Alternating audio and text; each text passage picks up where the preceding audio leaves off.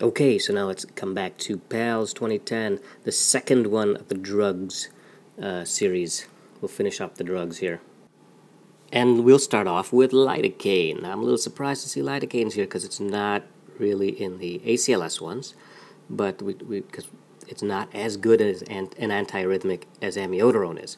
But here's a dose, a milligram per kg bolus, and then 20 micrograms per kg per minute as a drip. And while it might help you terminate any dysrhythmias that the patient has, lidocaine, and actually amiodarone for that matter, has not been shown to help patients' survival. It hasn't helped patients get discharged out of the hospital.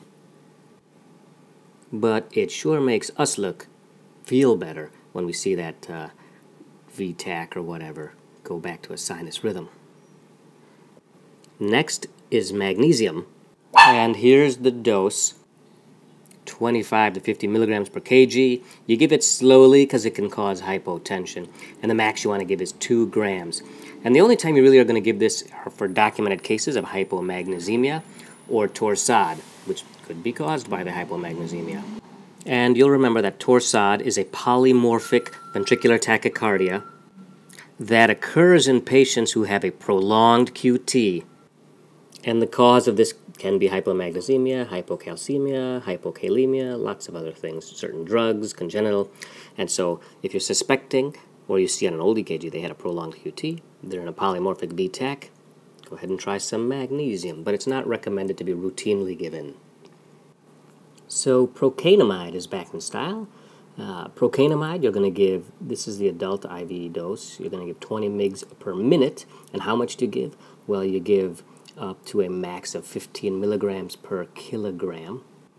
So you do want to give it slowly until the arrhythmia stops, or if the QT widens or the QRS slows down or expands, it grows 50%, or if the patient develops heart block or hypotension. And the way that Procainamide works is it depresses, or it actually prolongs the refractory period of the heart, and it slows down conduction. So this explains some of these symptoms that you're really going to see here, right? Because as the refractory period expands, the QT is going to get longer. As conduction slows, you can develop a heart block as this gets as it gets completely blocked actually. And as the QRS widens, conduction through here is going to slow down, and that's what makes the QRS widen.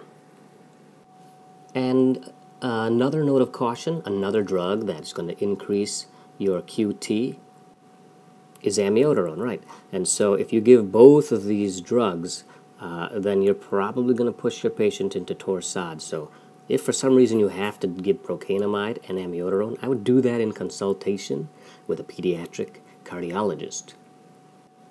Heck, any time that I'm giving Procainamide, I probably would be talking to the pediatric cardiologist anyway. They also mentioned sodium bicarbonate, and here's the dosage, 1 milliequivalent per kg per dose. But in a code scenario, this really doesn't have a role. It's good for certain things, like if you have a toxicologic ingestion, then maybe you need to give sodium bicarbonate, but it does not really have a role. Even if you got a patient who's profoundly acidotic, fix the acidosis. This is going to only give you temporary fixing of the numbers, but not really doing much for your patient, so no real role. Similarly, they also mentioned vasopressin, which is a drug that we'll use in adult arrest. But in pediatric arrest, it's not been shown to be helpful, so you don't have to worry about that one. And so this gets us through the drugs that we're going to use. So next video, let's go through one. Let's look at pulseless arrest. All right, I'll see you there.